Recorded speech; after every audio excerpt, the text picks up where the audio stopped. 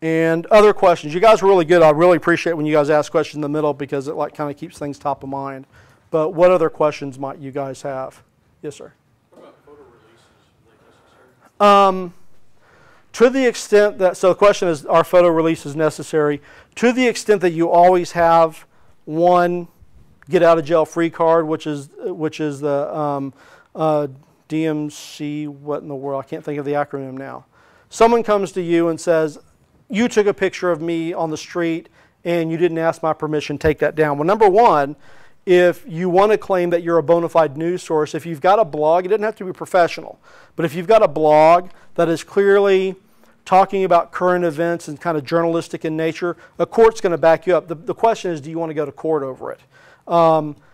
Typically, the easiest thing to do is that someone comes at you and has that complaint, you just simply take it down and you're free clear. I mean, you get safe harbor.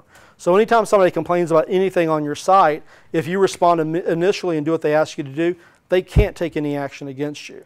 Question on that stuff is whether or not, I mean, if you go and take a picture of somebody and use it for promotional purposes, it shows up on your bottle of vitamin water, you're in trouble. I mean, that's clearly for commercial purposes and you owe them a model release fee.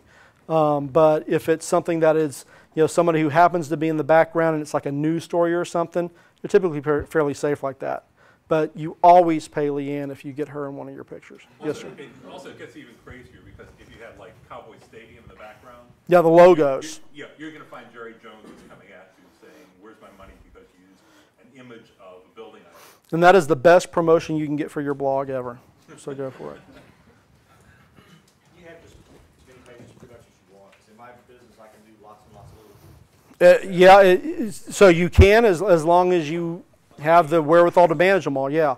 I've got one client that is a security firm that's based out of Louisiana, but they have 24 separate companies. They own all these different companies that appear to be mom and pops, but it's all one big company. So they have actually 24 different brands, and they have 24 Twitter accounts, video. I mean, and we replicate a lot of the stuff we do, but yeah, we have just a monstrous amount of accounts we have to manage for them. Back to something that's maybe really simplistic, but I'm just maybe missed it. You get those domain names on Facebook.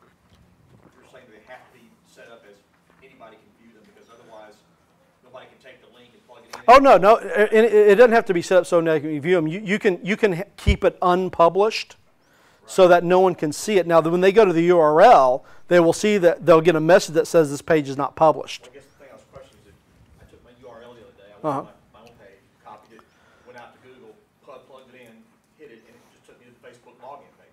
Yeah, and that may have been because you had done it in a browser where you were not cookied and logged into Facebook. So if you weren't logged in at the time, then Google didn't have access, or Google went in to crawl that and somewhere got that information about your page, but when the Google bot went over to crawl your business page, it couldn't get into a publicly accessible thing, so what Google actually saw was the Facebook homepage. So even if you're logged in, Google may have crawled what it thought was your URL, but Facebook fed it HTML that was the HTML of the homepage. You go and you make sure that your page is set to public. So make sure that all the information, yeah. So whenever you look at the content, when you're looking at the permissions on your page, you can select everybody or the whole world. You can select friends of friends, friends with blonde hair, people I didn't like. I mean, there's like all these different people you can select. Just pick the one that is the most wide open. Because, I mean, if it's your personal profile, then there's a reason to kind of lock stuff down. But if it's your business, the reason why you're there is to promote yourself. Open that stuff up. Open it up wide. Yeah, that must be, I must have clicked the wrong button. So, okay. Yes, sir. For a financial planning firm, and we're regulated by the Securities and Exchange Commission and other things, and we're not allowed to have a like concept because that's considered a recommendation, which is illegal. And is there a way in Facebook to turn off the like button so where it doesn't appear? Not that I'm aware of, but you can certainly go and leave your page public, and when people like it, you can remove them. I mean, that's a colossal pain in the rear end. But you can certainly go in and remove people as fans of the page, per se. Is there a way to block them from being fans? You can, but then nobody can see your content. There's no point in having it up there. It's kind of like, is there a way I can lock the front door of my store so no one can come in and steal? Yeah, but they can't buy either. You know, so that would be the impact. That you, if you're going to create a fan page, the thing you would want to do is to kind of manage. Let me go and look at that right now. That's an interesting problem. Why on earth would you not want someone to like you? I know y'all do. That's how the whole thing is designed. Yeah, I know it's the SEC. It's not you. Well, and because Facebook's supposed to be social versus. Let's go to Geoport. That is an interesting question. And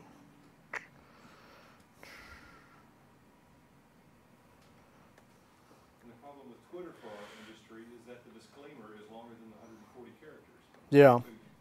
Well, and typically what companies in healthcare and in legal, and I don't know about financial services, but what they do in those situations, they have disclaimer : and a link in their bio that points them to where they can read it. And that, at least the Texas bar allows attorneys to do that because they understand the limitations of the platform.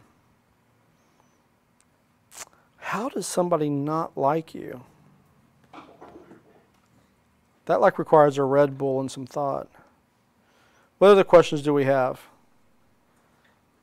Does Facebook allow you to merge several pages onto? Nope, you're toast. Nope. Try it. I've seen one post from one of the businesses I follow that Facebook is changing the policy, and sometimes the content will not show up. Have you, Leanne, have you like submitted anything to them telling them what your situation is? You know what I mean? Because that's the problem also, is because since you have duplicates, they may just delete 4 of them and leave the, you know, and the thing is they'll just leave one of the random ones up. No, they'll link the last one up that has not those. Yeah.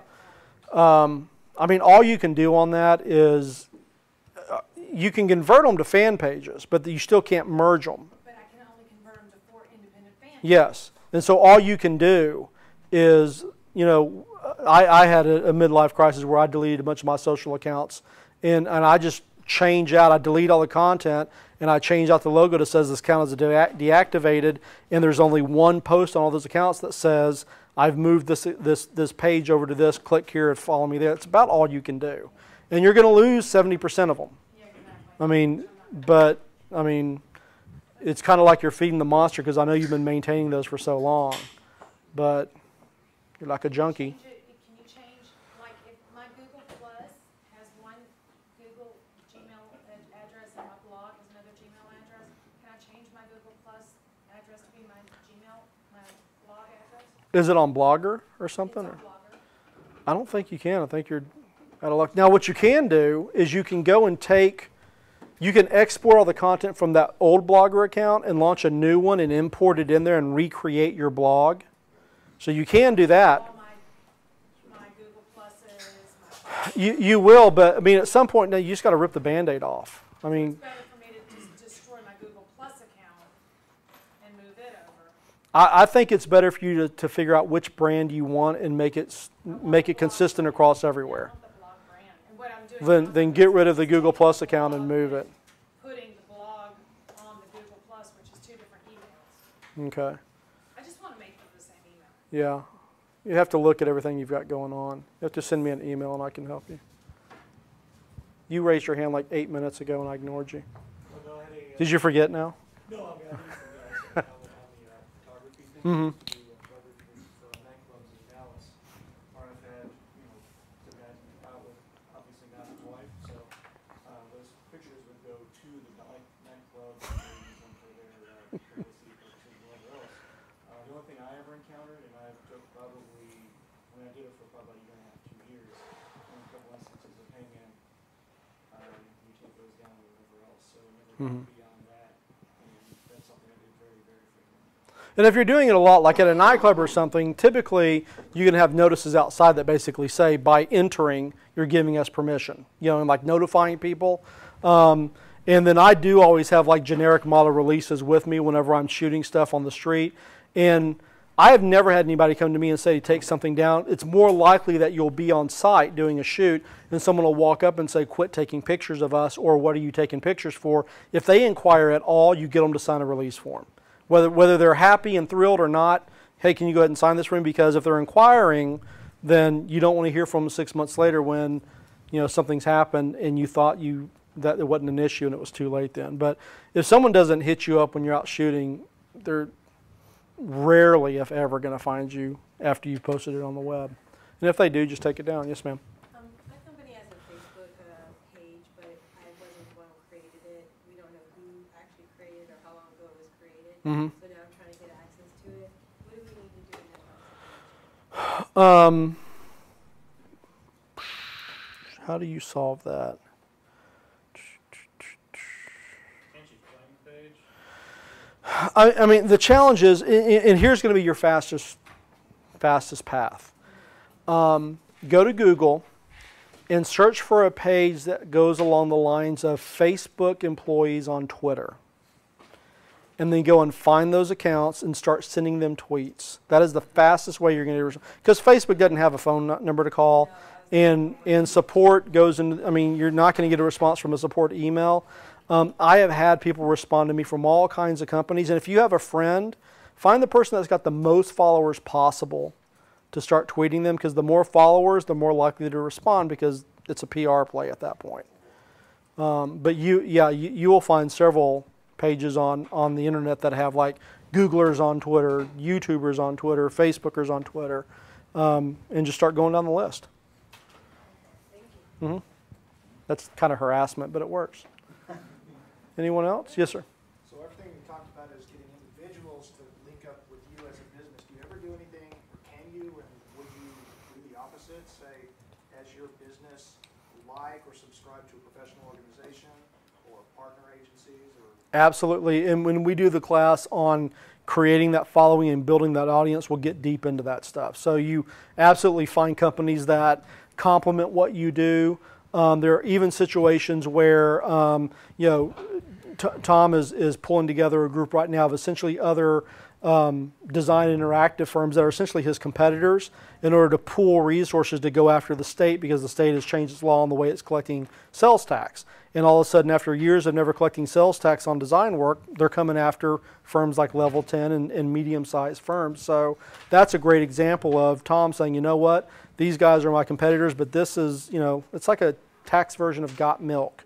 We're all going to band together for the common good. So absolutely, and we'll have a class where we talk about not only are you growing fans individually, but how do you go and promote local events and get involved in groups and associations and stuff like that in order to grow. And it's not only a case of growing a fan base, but it's establishing authority for your business inside the space that you're in. So absolutely, we'll do that. But it's going to be 2013 before we get to it, because we've already got the classes worked out through December at this point. Yeah, just wait here. Just sit right here, and I'll get to you. Yes, sir. I'm gonna follow up to her comment. Okay. At work, I went through, I just found out about Google Places, and I went through, I put our company name out Mhm. there, just a placeholder. But I didn't want to log in as my personal Gmail account, and now they're wanting to use it, I can't find a way to delete it. Yeah, and see, and that's like a bear trap with a lot of these things, is that people like innocently go in and start doing this stuff because you like want to help your company, and then you're locked into that email account, and you're kind of done. Now, in every situation, you can make a request. The unfortunate thing is that, Tom's got that situation with a couple of branded platforms out there for Level 10 that employees did something 3 years ago, and we don't remember who it was, and it's just like floating out there, and we can't get access to it. And right now, there's this cartoon I saw where there's these two pigs sitting in a pen, right? And the one pig, they're both super happy, and they've got all the great stuff, and they're talking about how awesome the mud is, and look at the view, and they're talking about how awesome all the food is and everything. And they're kind of wondering why all this stuff is so amazing and it's free. And then you kind of back up, and there's like this, it's like a bacon farm. And the caption on the final thing is, if it's free, you're not the customer, you're the product. And that's our situation with us. Facebook doesn't care if we're happy as individuals. Google doesn't care, because we're not paying them anything. And so whenever we have issues that are bona fide issues, like I've got this email stuck here, I need it fixed, since we're not putting money in the bank, they're not listening to us. And you're kind of dead in the water. Unfortunately, that's just the way it is. So yeah, and that's the thing is, if you, and it's funny because back in the day, I used to work at a firm where we did tons and tons, like hundreds of thousands of dollars a month in pay-per-click advertising with Google. And when you're doing that kind of volume with them, oh, I mean, if you didn't like the color of green in the logo, they'd change it for you if you're spending enough money, right? I mean, they'll get to you, but we're average Joes, and no, they don't care about us, and there's no support desk that we're paying for, so there's no one to go to. So you're kind of just stuck with. In most situations, if you've created an account that the company can't go back and redo, it's almost, you know, kind of better to go through like a 3-month transition where you kind of move off that email and you start sending your autoresponders out, so that when someone emails that account, you say, hey, this isn't my account anymore, here's my new email account, and kind of wean yourself off of it and kind of leave it in the hands of the company. It's about all you can do, which is terrible and not the answer you want, but it's just kind of the state of affairs. Yeah. Don't do that. Oop, too late. So, and as an agency or as a contractor, whenever I go into to new projects, I'll either have a company create social at companyname.com, and that's what we use for everything, or, you know, whenever we're going and creating things on Google and all these other accounts, I always go and create separate email accounts, and I create a spreadsheet with passwords in it. And the second those accounts are created, I distribute them to the client, so the client has access to all these emails, and they're only used for branded social media accounts. So that's one thing you may want to go back and if you only created that today, you can't. What you can do is you can go to Google Places and close the business, and it'll take about 3 months for it to fall off the search. But you can close the business and then create an email account that you only use for marketing, and you can go ahead and reopen the other one tomorrow. But there'll be 2 of them showing up there for a while until Google finally gets rid of that closed one. You have to send them an email. Make it really easy. You have to send them an email. They make it super easy. Do a search on Google for closing a business in Google Places, and there are people that explain there's no button to click on to say this, because Google necessarily wants to make it hard, because they don't want your competitor to go in there and shutting down your business on Google Places and call it. I mean, they by design make it difficult to shut one down. Because what will happen is you'll make the request to them, and then they'll go and look for other people saying that it's closed. So you'll have to make the request, and then you'll have to wait for like a week and get your wife to go and say it's closed. Wait for like a week, get someone else at the office to say it's closed. And once they get like 5 people that say, hey, Google, this place is closed, then they'll go and try to verify it somehow by calling you. And when they call you, make sure that everyone knows to say this is what we're doing, so they understand what the situation is. It's the only way on a Places account or a local account that you can get their attention. So search for it on Google. Someone will give you the steps. It's all convoluted and ridiculous, but in that situation, I understand why they do it, because if someone wanted to wreak havoc on their competitor, shut them down in Google and they're toast. So I can understand why Google makes that hard. So, anyone else? Yes, sir? Well, I was going to suggest on the problem that you're having with the financial industry, instead of making an official fan page for your company, make a fan page for that particular topic. So let's imagine that you're doing stock trading. Okay, create a fan page that says people who love stock trading, and on that page, the only person who's going to be commenting, as far as like giving advice and like that, would be, you know, from your company, suggesting your company. That way, technically, they're liking the fan page of a generic idea, but you're the only one who's actually giving advice from your generic idea.